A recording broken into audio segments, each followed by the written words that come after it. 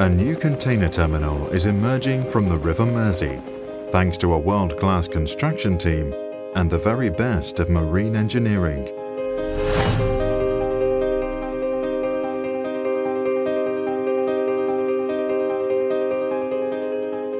Our challenges on this project have always been about the environment that we find ourselves in. As you can see, even today the winds are very strong and we've had to deal with significant tidal ranges. Here in Liverpool the tidal range is up to 10 metres, so it's quite an engineering challenge in order to construct a quay wall under such circumstances. The team that we have here on site have been first class. They have real dedication and commitment. It just is a fantastic project to be a part of. Sometimes a little in awe of what's going on around you.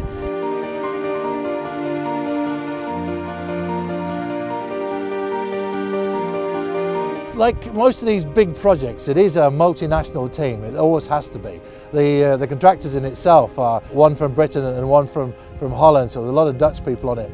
But in the Peel team as well, that's actually quite multinational as well. It's catching people who are used to these major projects and bringing them together. There's a lot of people here, there's a lot of plant on the site, and it's just making sure they're all heading in the right direction all the time. It's a privilege. It's something that's big for Liverpool, and to be part of it because it's near home for me, it's really good.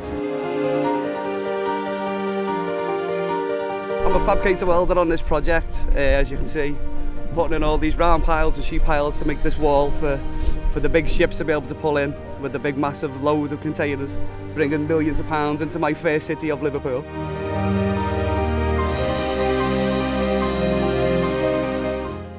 We all feel part of a family here, and we all work together with the BAMs and the Van Ord staff and their subcontractors. I've been working in this marine game for 10 years now. A lot of the guys that work on this project, I've already worked with them before. So you meet the same faces, you meet the same people, you have the crack with them.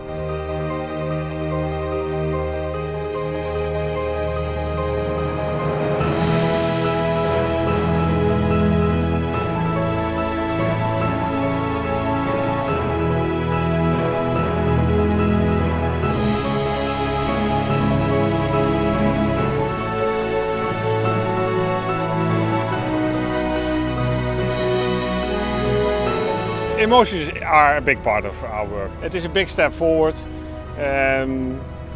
We've been working as a team very hard on reaching this stage, and seeing this sand coming in, you actually feel the whole site being uplifted. It's been good to get to this far. It's nice to see the boats coming in, backfilling. We can actually see the finishing line now.